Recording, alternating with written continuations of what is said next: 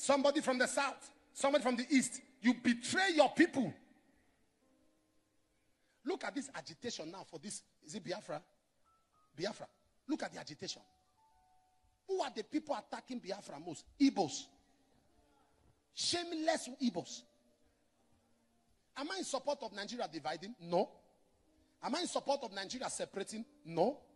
Do I believe we should be together? Yes. But even if you don't agree with the man who is your brother, should you say it publicly if you are not a fool? Can't you say it amongst your people? If today they get that Biafra, it's an Igbo man that will scatter it. That's the truth. Wait.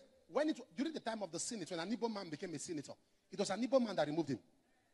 You remember the Enwerem, Chuba Okadigbo, Payosanyim? You remember all of them? It was Igbo that was removing Igbo. That was the first and the shortest Senate presidency we have had in this country.